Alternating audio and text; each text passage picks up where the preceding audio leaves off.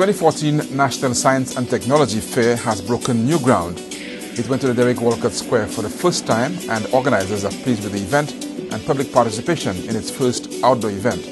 They were also very pleased with the numbers of science projects on show, 40 in 2014, up from 28 in 2013. And there were 4 projects from the infant schools, a very encouraging development.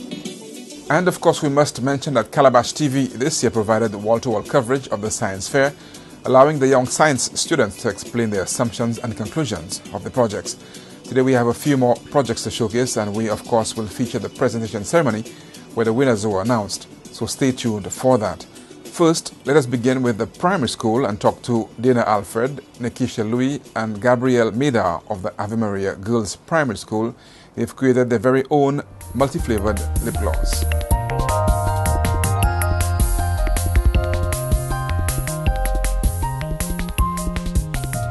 My name is Dana Alfred.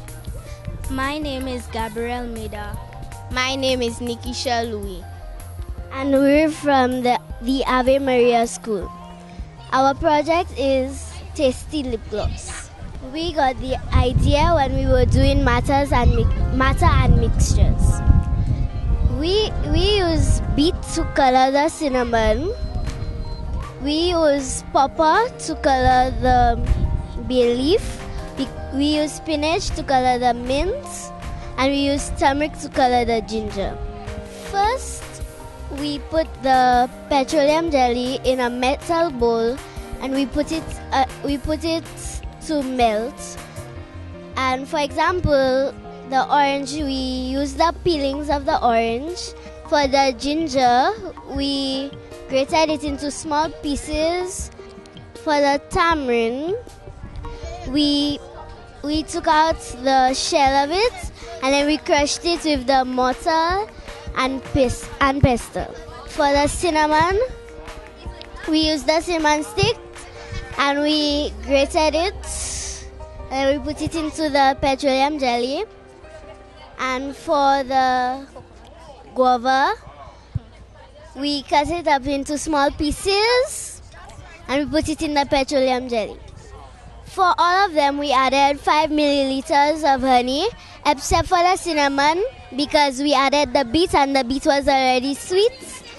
So we only added about 2 milliliters.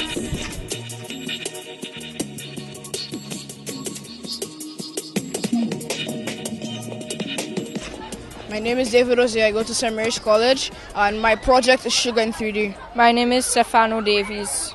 All right, David and Stefano, let's start with you, David. Can you explain to us the objective of this particular experiment? The objective of this project is to create a method that which people with obesity or diabetes can use to test the amount of sugar in a beverage using 3D glasses and a polarized light.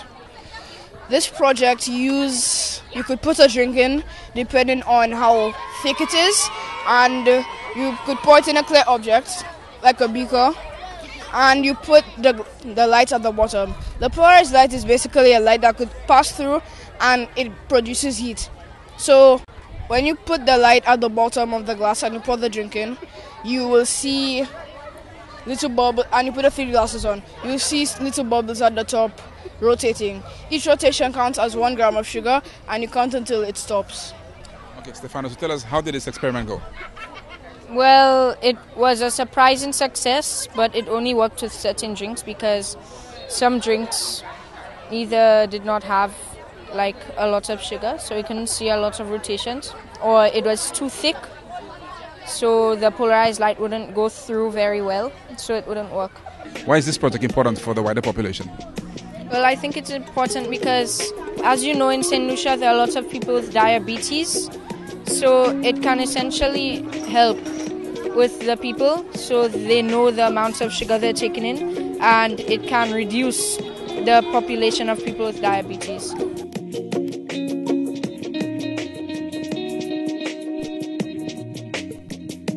I'm Marcus Bastin. I attend the secondary school, and my project is the Jamun indicator. All right, Marcus, can you tell us exactly what is the Jamun indicator? It's about finding the pigments in the Jamun fruit and to be used as an indicator. Okay, for those of us who do not know, tell us exactly what that fruit is, and is that fruit available here? Here the fruit is available in St. Lucia.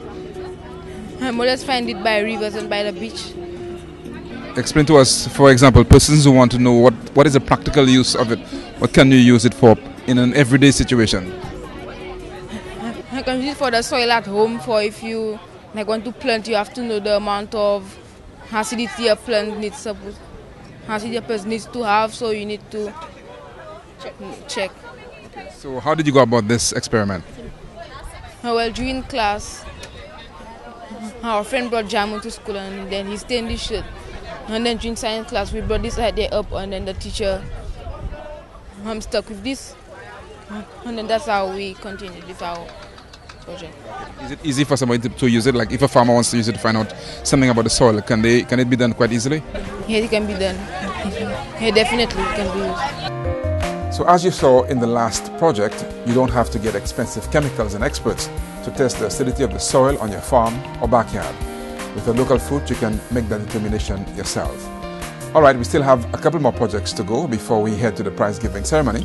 You're watching Calabash Community. There is more straight ahead, including a project that uses human heat to charge a cell phone wirelessly. Stay tuned.